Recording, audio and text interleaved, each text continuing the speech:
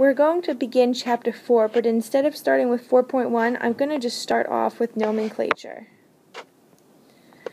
So in the early 19th century, organic compounds were named on the whims of their discoverers, and as the number of known compounds grew, we needed a systematic nomenclature system.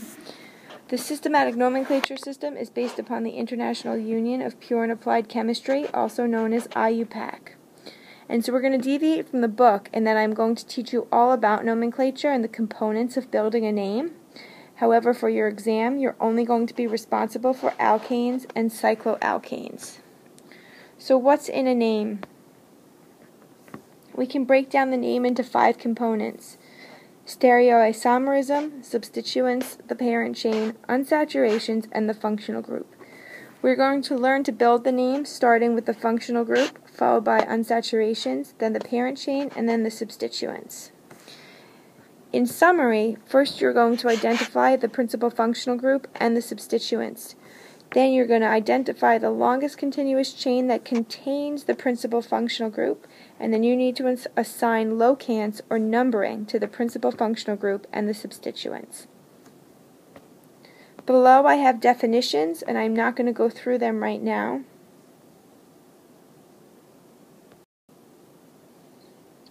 So let's look at what the functional groups are and how they're ranked from highest priority to lowest priority. So here we have the highest priority, and at the bottom of the table we have the lowest priority. Now I'm going to go through these functional groups, but you should know them already. So first we have a carboxylic acid.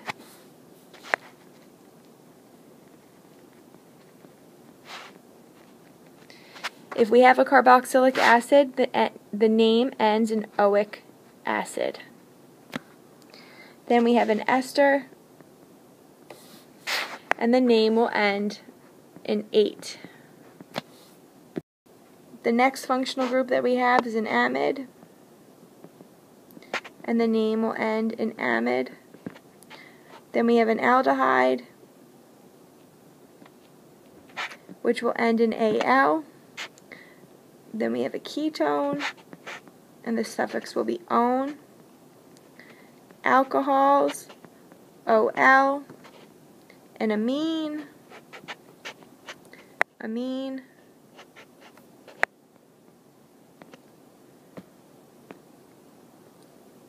and ether, an alkene, ene, an alkyne, ine, and then an alkane, ane. Now these two groups here are unsaturations, and we'll talk a little bit more about them in a minute.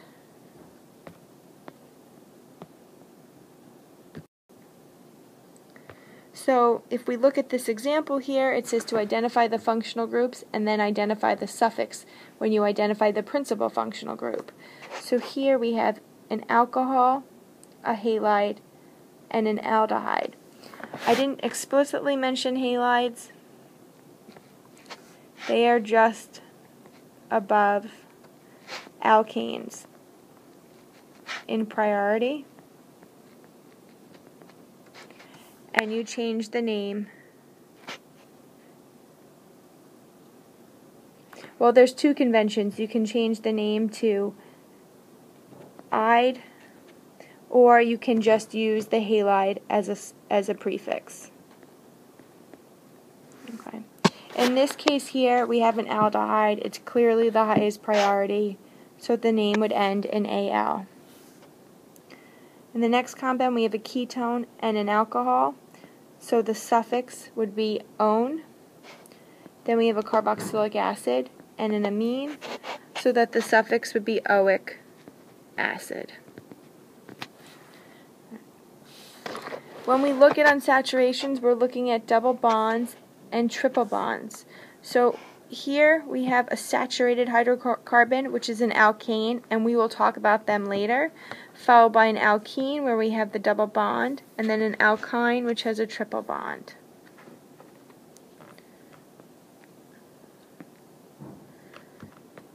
So if we have more than one double bond or a triple bond, we have to use a prefix. When we have two, it's di, 3, tri, 4, tetra, 5, penta, 6, hexa, 7, hepta, 8, octa.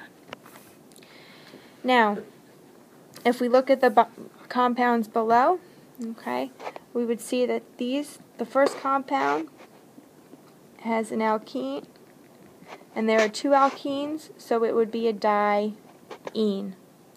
The next compound, geraniol, it has two double bonds and an alcohol.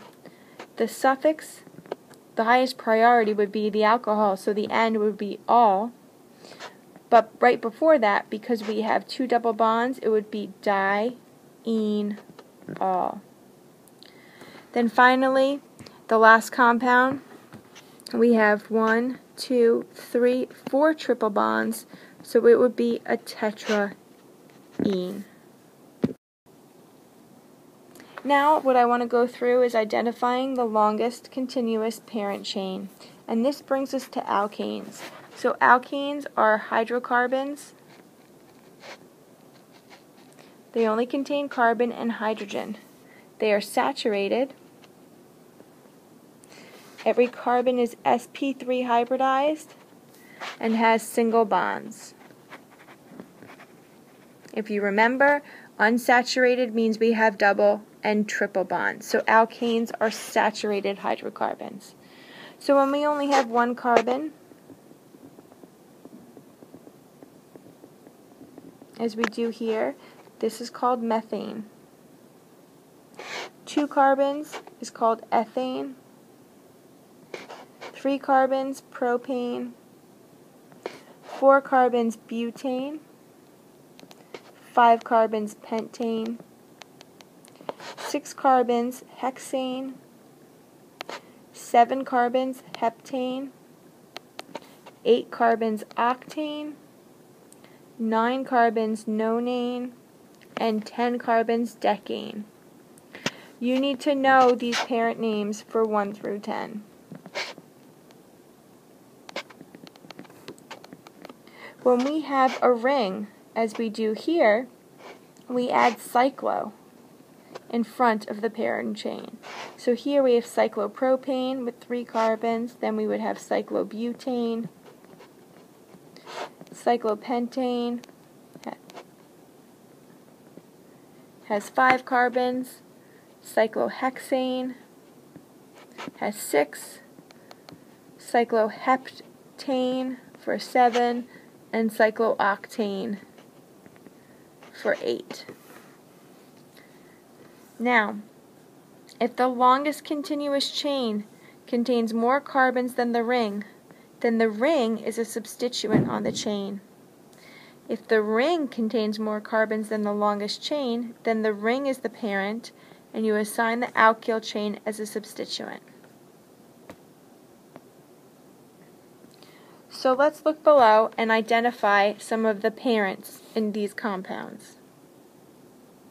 Okay, so I'm going to number these now, and I'm numbering to identify the longest chain, but this is not the numbering that I would use if we were assigning locants or positions to the substituents.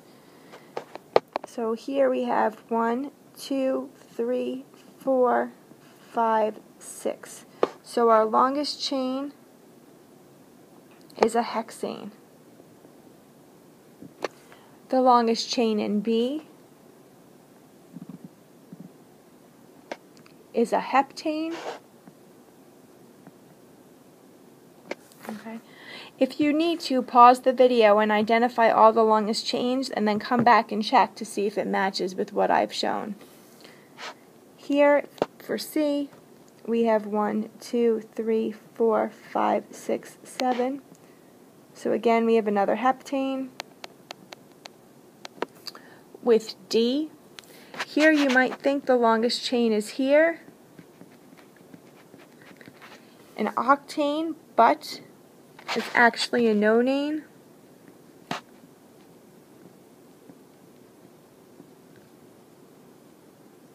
Oops. it looks like I skipped a carbon, so it's 1, 2, 3, 4, 5, 6, 7, 8, 9. So the longest chain is a nonane. And the next one, the longest chain, is here. It's an octane.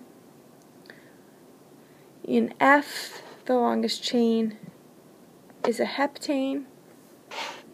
In G, a cyclopentane. In H, a cycloheptane. And in I, a cyclopropane. If we go down to the next example, it says which two compounds have the same parent. So if we count carbons, 1, 2, 3, 4, 5, 6, 7.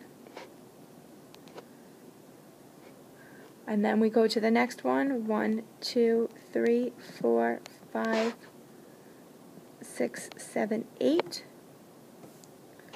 1, 2, 3, 4, 5, 6, 7, 8, 9. 1, 2, 3, 4, 5, 6, 7, 8. So the second one and the last one are both octanes.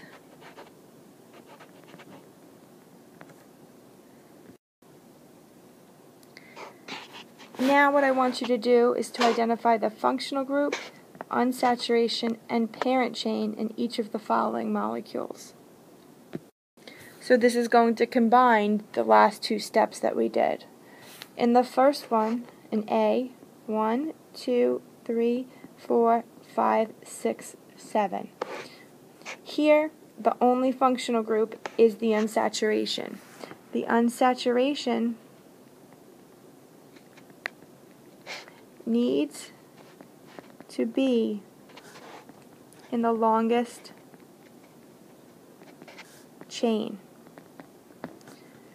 So we would have a heptane as the parent, but because we have an alkene, it's a heptene. In B, we have another alkene, so the parent chain must contain the alkene. 1, 2, 3, 4, 5, 6, 7. So again, we have a heptene. In the next example, which is also letter A, we have a triple bond.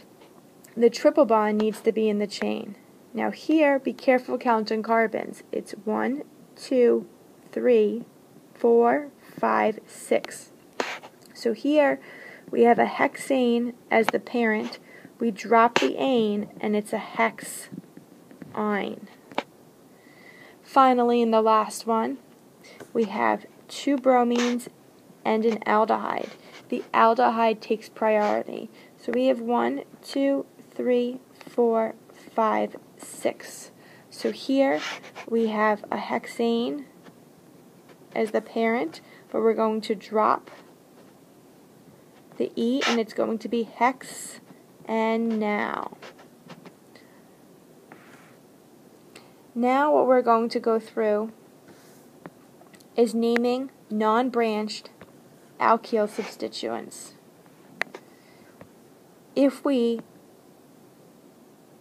Let's look down here.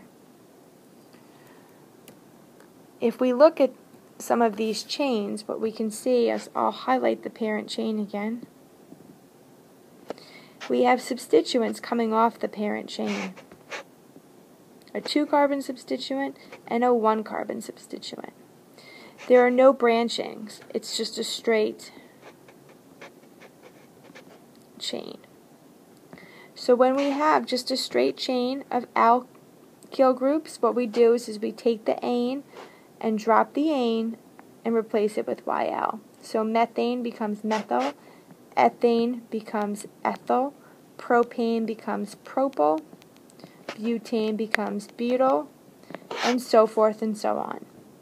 Now, when we had, similar to how we had more than one double bond or triple bond, we used di, tri, tetra, penta, and hexa, etc. to indicate that. So in the examples, I already highlighted the parent chain in the first one, and then I circled the alkyl substituents. We have a methyl and we have an ethyl.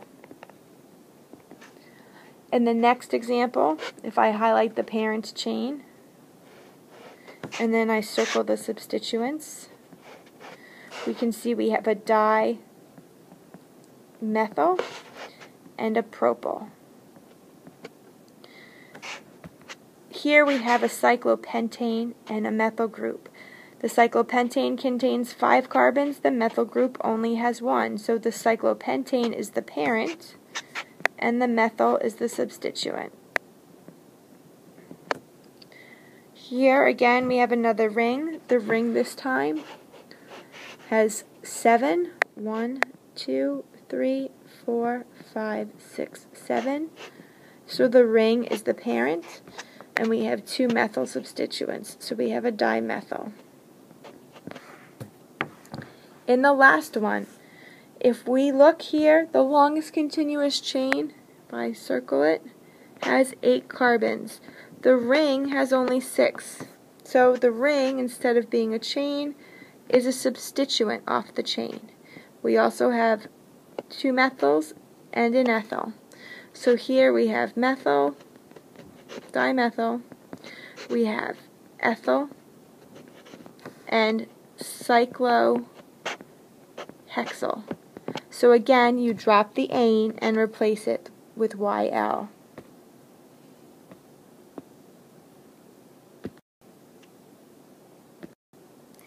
Now we're going to look at branched alkyl substituents, and these are a little bit more complex. When we have just 1 carbon, there's no branching. When we have 2 carbons,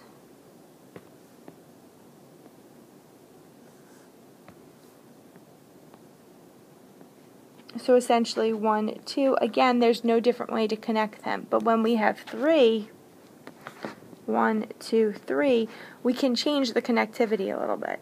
So if we just have an unbranched substituent, it's called propyl. And you can see here 1, 2, 3. However, if we were to take one of these, instead of connecting the parent chain to the end and connected it to the middle carbon, we would have what's called an isopropyl substituent. So these branch substituents have both common names and IUPAC names. And so the IUPAC name is 1-methyl ethyl. And what you do is, if I just draw this out, okay, the way you get the IUPAC name is that the parent chain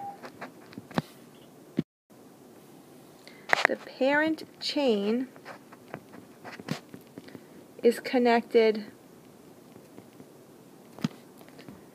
at carbon 1,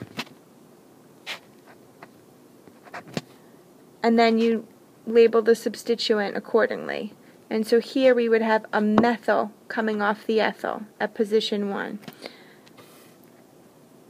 Next, so that's the only way you can do 3 carbons. Then we have a butyl group. So when it's just a straight chain of 4 carbons, it's called butyl.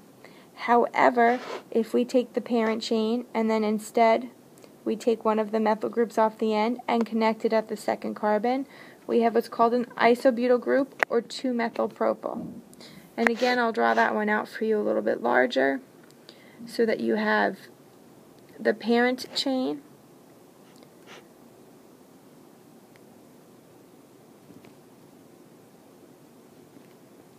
one, 2, 3, so that you have a methyl group on the second carbon, so it's 2-methyl propyl. Then we have sec-butyl, where the parent chain is connected at the 1 carbon, and it's called 1-methyl propyl. And finally, we have terse-butyl, which is shown as such and is considered 1,1-dimethyl ethyl. We have a pentyl group. You can also have isopentyl, which is shown here, which is 3-methyl-butyl, or neopentyl, which is known as 2,2-dimethyl propyl. I'd like you to be familiar with the branch substituents for 3 carbons and 4 carbons. And I know in class I said you only need to know the IUPAC names. I want you to be familiar with the common names as well. So in the next example, what we are going to do is we're going to circle the parent chain and identify the substituents. Okay. So in the first example, we have an unsaturation. So the unsaturation has to be in the longest parent chain. So there is our parent chain. Now what we can see is that we have one branch substituent and two methyl substituents. So it's a dimethyl. Now, if this was to be a common name, this would be isopropyl. IUPAC, it is 1-methyl ethyl.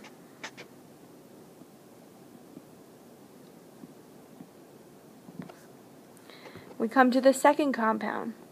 Here we have an unsaturation. The unsaturation has to be in the chain.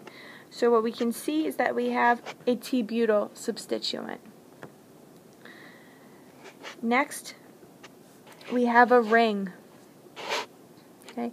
The ring has more carbons than any of the chains do. So you can see this is a 1, 2, 3 chain, continuous chain. 1, 2, 3, 4. Here the continuous chain is 1, 2, 3, and here 1, 2. So 6 beats any of those chains. So now if we were to circle these as substituents coming off the ring, we would have one branch substituent, two branch substituents, and then an unbranched ethyl. So here's our ethyl. This is our T-butyl. And then we also have a sec-butyl, or a 1-methylpropyl. And finally, when we come to the last chain, the longest continuous chain is circled. And you can see we have 1, 2, 3, 4 substituents, one of which is branched. We have 2 methyls, an ethyl, and an isopropyl.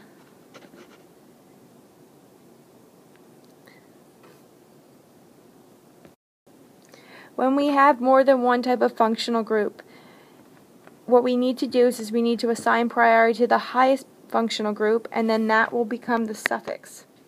And then all other substituents will be added as prefixes. And so this table shows you that when we have an aldehyde, it's aldo, ketone, keto, alcohol, hydroxy, amine, amino, ether, alkoxy, and the halides, fluoro, bromo, chloro, and iodo. Right. You need to be able to recognize unsaturated substituents as well. Here we have a vinyl group where we have a carbon and a carbon. An allyl group where there's an extra carbon. Phenyl when the benzene ring is a substituent off a longer chain. And methylene. Again, for your exam, you only need to be responsible for alkanes. And we are not going to go over stereochemistry right now. So if we were to summarize our nomenclature, what we need to do is, again, identify the highest priority functional group. Then we are going to identify the longest parent chain that contains the highest priority functional group. If there are any saturations, that means double and triple bonds, the chain should contain those functional groups. And we're going to number the chain so that the highest priority functional group has the lowest number, or lowest locant. We are going to assign locants, or numbers, to the remaining substituents, and then we are going to assemble the name based on the suffixes and prefixes that I listed above. So you take the ane of the parent chain and replace it with the suffix of the highest priority functional group. If the functional group is not at position 1 of the chain, then its locant is indicated. The prefixes are placed before the parent chain with appropriate locant numbers in alphabetical order. So you are going to arrange the substituents in alphabetical order, not numerical order. So let's look at these examples below. So here, the longest continuous chain is going to include the aldehyde, which is the highest functional group. The aldehyde is going to be position 1, then 2, 3, 4, 5, 6. So we have a hexane.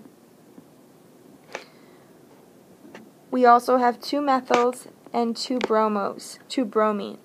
So when we assemble the name will be, the methyls are on the 2nd position, the bromines are on position 5. B comes before M. We will not alphabetize based upon the di or tri. So here we would have 5,5, dibromo, 2,2, dimethyl, hexane now, because we have to replace the ane with Al. The next compound, we have an aldehyde, an alcohol, and a bromine.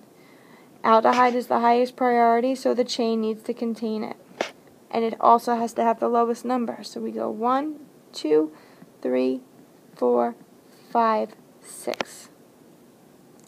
Now, bromine comes before hydroxy, so it's 4 bromo,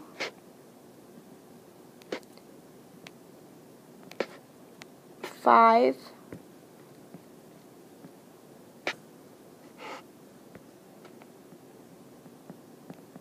hydroxy,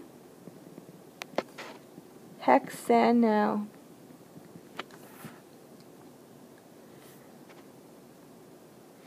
So this is the name of the second one. I'm going to run out of room here. Alright, so for the next one, it's a cyclohexane. It needs to include the ketone, so it's a cyclohexanone. We're going to give that the lowest number, and then we want to give all the substituents low numbers too. So we're going to label the ring clockwise here. 1, 2, 3, 4, 5, 6. So here, and I'll write it over here, we have 2 hydroxy, cyclo, hexa 1 one. The next chain needs to contain the carboxylic acid. So here, 1, 2, 3, 4, 5, 6. So it's a hexanoic acid, so it's 6 amino hexanoic acid. And finally, we have an unsaturation, so the chain needs to contain that unsaturation. We have 1, 2, 3, 4, 5, 6. That's how we get the lowest number to the unsaturation. We have a methyl and a chlorine. C comes before L. So in the name, if I write it down here, it would be 3-chloro, 5-methyl,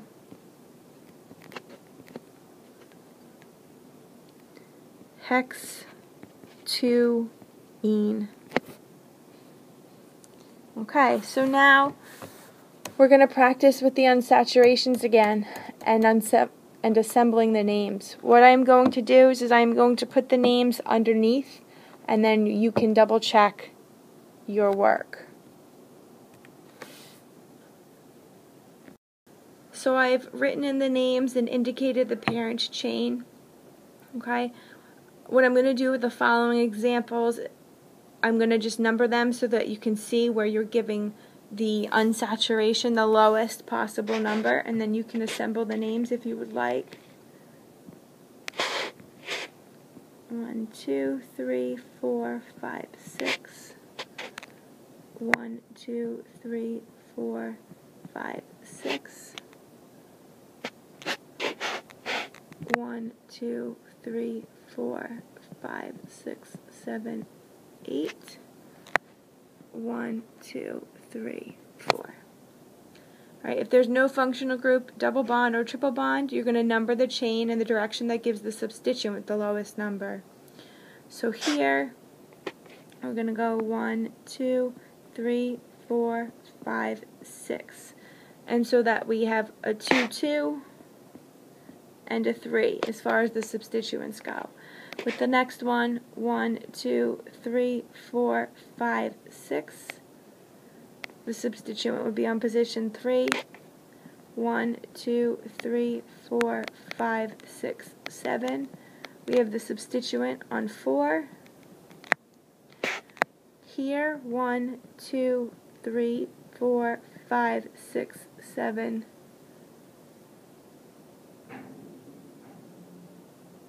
Oops, I skipped a carbon. 1, 2, 3, 4, 5, 6, 7, 8, 9, so that we have the substituent on 5. Here with the ring, you're going to put the substituent on position 1. Same thing with the following ring, the substituents on position 1 of the cycloheptane. When you have multiple substituents on the parent chain, then you're going to number the chain so that the substituents get the lowest numbers possible. 1, 2, 3, 4, 5, 6, 7, 8, 9. When I number the chain that way, my substituents are at 6 and 7. If I were to number going this way,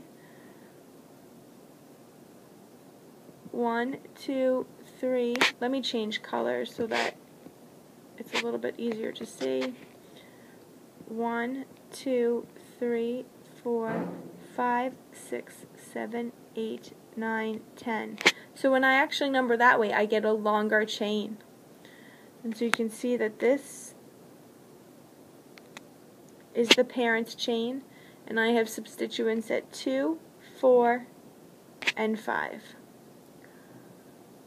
Now, if we were to number the second molecule, 1, 2, 3, 4, 5, 6, 7, 8, 9. Or I could try numbering 1, 2, 3, 4, 5, 6, 7, 8, 9. So if we follow the red chain, I'd have substituents at 3. I'd have a 3, 3, a 4, 4, and an 8, 8. If I follow the blue chain, I have a 2, 2, and a 6, 6, and a 7, 7. So that's better because we're giving the first substituent the lower number. So for the next one, the chain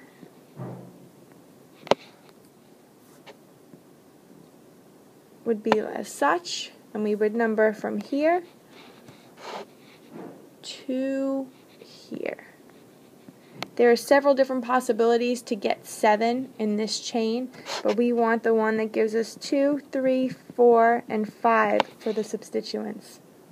And finally, here's the parent chain in the last one, and you're going to number it starting 1 there, ending with a 9 there, and this would give us a 4, 5 substituent, which would be the lowest numbers. Okay. So also too, when you have multiple substituents, you want them to be the simplest. So you're going to choose the chain with the greatest number of substituents. And also too, in deciding how to number the chain, you should choose the chain where the first substituent has the lowest number. So here are some examples below for you to work with and practice naming.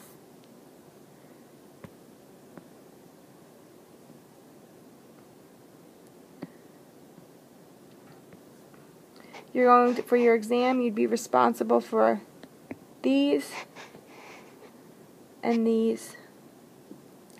You can also try some practice with the ones with the higher order functional groups below. And so this ends our discussion of nomenclature.